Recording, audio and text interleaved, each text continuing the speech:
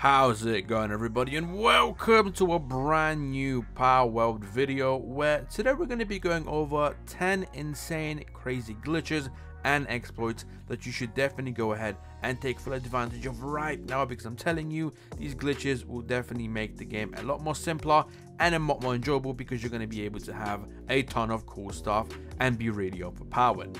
Now, as always, before I dive deeper into this video, a quick word from today's sponsor. If you guys are after some in-game services for Palworld, check out U4Gym and also use code FLOPERz to get yourself a 5% discount, links below. Alright, so starting this off with one of my personal favorite glitches, which is going to give you an unlimited amount of gold and some juicy golden keys. Now, there's going to be 3 glitches in this one technically. So starting this off, I'm going to show you the basic one, and that is how to obtain yourself the gold and the keys. So you're going to open up your map, and then firstly you're going to go ahead and travel to this location just where I am right over here. You're going to come across an abandoned mine shaft where if you go ahead and make your way inside of it, there's going to be an NPC at the bottom of it. Now, this NPC is going to be called the Black Marketer, and you can actually exploit him and use him to farm yourself an infinite amount of gold and golden keys. For this, all you're going to need is some sort of a melee weapon. With the melee weapon in hand, make your way upwards to his face, then proceed to actually click the attack button and the talk button at the same time. Keep spamming those 2 buttons and you're going to notice you're going to start attacking him and actually begin to kill him, but he will not engage back, so he won't defend himself. He will just stand there and take all the hits until you kill him. Upon killing him, he's going to drop you anywhere between 10 to 15,000 gold, sometimes more, and 1 golden key. Now, to repeat this, it's really simple. Just proceed to open up your menu, return to the main menu of the game, and then load back into your world, and this NPC is going to be reset so you can once more kill him and get the loot. Now, there is an alternative way of being able to kill him, because sometimes melee weapons in this game are very weak, and if you're a low level, you are probably going to struggle with killing him because he does have a ton of health. So to be able to actually kill him using your POW, it's a similar method, but this time we're going to go to a different location. You're going to open up your map and then you're going to proceed to travel to this area right over here, just where I am. There's going to be another Black Marketer, but this time he's going to be in the open. You're going to go ahead and take out your most powerful POW, and you're going to set him to actually aggressively attack NPCs, or basically enemies. Then proceed to actually toss the POW at the Black Marketer, and you just simply have to go ahead and talk to him as your POW is destroying him in the background. You're going to notice that as you talk to him, your POW is going to be doing damage to him, lowering his health until he kills him. And all you have to do is just literally talk to him as he's getting assassinated.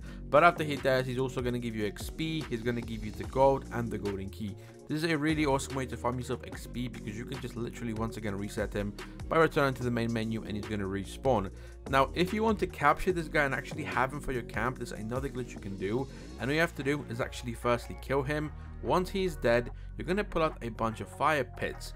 Then you're going to go ahead and place them down in the location of the spawn of this NPC. So the location that he actually stands on, just below there, place a bunch of these fire pits. Then build them and then go ahead and actually reset him. So return to the main menu, reload, and he should spawn on top of all of these fire pits. Once he's on them, you could either wait till his health is really low and then kill him. That is basically a really awesome way to farm XP if you are really low level, like we're talking about level 10, and you want to get some XP, some gold and keys. This is what you can do. But you can also capture him, so allow his health to drain really low, and then proceed to chuck your sphere at him until you actually capture him.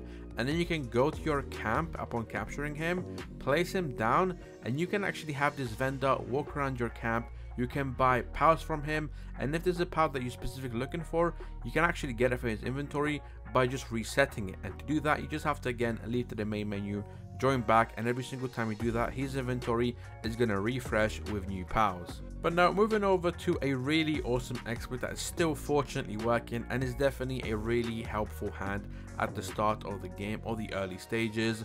Now, the only requirement for this is going to be a sphere, and all you have to do is basically throw it at a POW and then allow him to get captured. But as he's being captured, proceed to actually jump on the sphere itself and then stand on top of it. If the power is caught successfully, you are going to get launched into the sky, allowing you to get a great view and also be able to actually climb and scale massive mountains with this method, because at the early stages of the game, climbing is very slow, and this is just an insanely overpowered little boost that's definitely going to allow you to climb and basically scale all of the huge mountains. Or if you're stuck in a ravine or a hole, bang, do this exploit. It's really easy and it definitely comes in handy. But now moving over to another really great exploit, and this one fortunately still works, but I'm pretty sure this is going to get patched very soon, because I heard the developers are looking into this exploit, and this is going to be a duplication glitch. Now I'm pretty sure most of you guys already know about this, but if you don't, it's really easy and it definitely does come in quite handy, because you can duplicate yourself an infinite amount of any material that you want. But there's only one requirement, and that's to actually have the blueprint. So first things first, you're going to go ahead and pull out a stash box, place it on the edge of your camp, then proceed to take out a blueprint that you basically want to duplicate the resources of, and also make sure that there is no materials in your inventory as you're doing this. Then go ahead and make your way over to the edge with the blueprint in hand. Proceed to actually step on the corner of it or the edge, and then place the blueprint as soon as you actually get out of the circle. What should happen, you should be able to place it down, but it will not cost you any materials because you won't have any on your inventory. Then proceed to either place a bunch more or go ahead and make your way up to it and then cancel the blueprint. You should get the materials in return, and then proceed to put those materials you just obtained into the stash box, and then go ahead and simply rinse and repeat this. You can do this with multiple blueprints, and this is just a really awesome way to stack up on some of the more harder to obtain materials in the game. But definitely give this a shot if you're trying to build an awesome base, because you know, materials are always good to have on hand. Next, I'm going to show you a very quick glitch that is going to allow you to quickly move massive stacks of resources without even having to put them in your inventory. It's a really awesome method and quite helpful if you guys have a lot of stuff, and currently this is only doable on PC. But to get this done, all you gotta do is make your way over to a stash box that you have a ton of resources. Let's say you guys have like 10,000 pounds of rocks and you can't carry your inventory. Well, if you're on PC, all you have to do is just select the item, drag it out of the inventory or the stash box so it's like in midair, then proceed to click the tab button, and what should happen is the item will actually stay on your cursor, but your inventory and the stash box are going to close. Now you can actually make your way over to a different stash box and just simply open it, and then drag the cursor into the stash box and the materials with it, and just like that, you've moved yourself a humongous amount of resources without even having to put them in your inventory. But now moving over to another quick glitch, and this is going to be an infinite egg glitch, which is going to allow you to have as many eggs as you could possibly want, and this is really easy also. So first things first, you're going to place down an incubator and then have yourself an egg that you want to duplicate in your inventory. Then proceed to place down the egg inside of the incubator and of course allow it to cook. As the egg is cooking, it gets closer to its 30 seconds marker. Then proceed to actually click on the incubator, select the egg, and then drag it out of the incubator itself. Once it is in between the bag and the incubator, proceed to click the tab button, and what should happen is the incubator and your bag are going to close, but the egg is going to stay on your cursor. Then allow the actual egg itself to finish incubating, and then go ahead and open up your inventory and then place the egg that is on your cursor into your bag. Now you notice that if you make your way up to the incubator, wabang, you can actually hatch the egg, and you basically have the egg in your inventory also, so therefore you basically got yourself an infinite amount of freaking eggs. How easy is that? And you can do this with any egg in the game also. And now going over one of the best XP glitches in the game that is going to give you an unlimited XP farm. It's quite simple and there aren't that many requirements for it. Now first things first, you're going to make your way over to the small settlement just over here. Once in this location, proceed to make your way towards this hut with this red NPC inside. You're then going to proceed to actually try to capture the NPC. So first things, you're going to have to go ahead and attack him, get his health low, and then proceed to throw your sphere at him.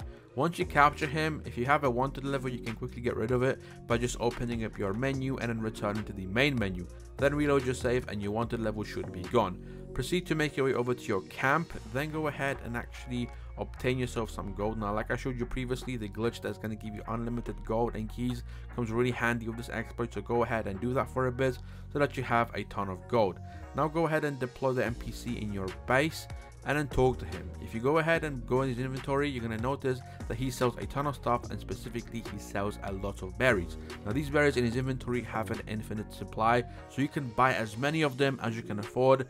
Once you have bought a bunch of them, you're also going to need yourself a fire POW, because you're going to go ahead and actually start cooking these berries, and you get XP every single time you cook them. And also, if your POW in your base is cooking them, you get XP in the background, so you can use this as an AFK farm, or just basically a quick way to get yourself XP, because now you technically have an infinite method of getting berries, XP, gold and keys, and all these combined will allow you to get to the level 50 incredibly quickly and also level up your POWs.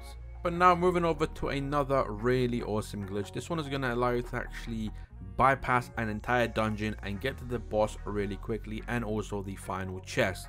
For this, all you need is, of course, to make your way over to a dungeon, and then you're going to also need a flying POW. Once you are in the dungeon, we're then going to proceed to start scaling the walls until you find like a bunch of gaps where you could either throw your sphere in those gaps to get your POW to basically spawn on the other side, or just climb and stick to the wall until your POW by himself breaches the wall and gets to the other side. Either way, once you have your POW on the other side, proceed to mount the POW. What should happen is you should get sucked through the wall and then basically be on your POW in the other side of the map.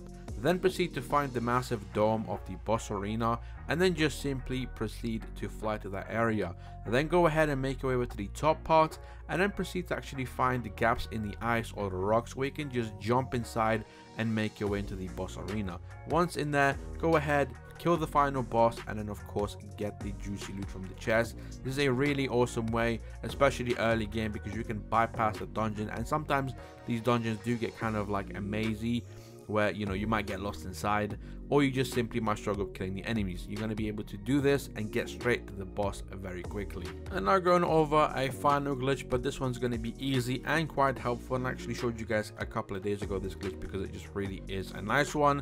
All you need for this is to obtain yourself this POW right over here, this wolf POW. With this, you also need to have the actual mount for it, so you can ride this POW. Now, with its ability, there's actually a really cool glitch you can do, which allows you to actually jump really far and just basically get access to different areas of the map faster, because you can jump across them. And all you gotta do is just simply get your timing right with this glitch. Use the main ability, which is basically like a forward dash attack. Then you're gonna wait until you actually do the attack and you see the wind like circle around your wolf, and then proceed to just simply jump. What will happen is, if you get the jump correctly on the timing right, you're going to be able to launch yourself very far forward. Now this is a really easy one, because once you actually get the timing on point, you're going to be able to do this every single time and basically just run around incredibly quickly. This move is obtainable early on in the game, so this glitch again is a great thing to do in the early stages of the game. But overall guys, all these glitches here are really easy, really helpful, and definitely come in handy in different situations. If you guys have any questions about them, be sure to comment down below. If you're new to the channel, also consider subscribing, and for those who have stopped by before and you haven't yet subscribed, consider it, because it's always helpful for yourself. Whenever I post these videos, you might find some of them interesting and quite handy. But overall, I hope you guys have a phenomenal day, and I'll catch you in my next video. Peace out.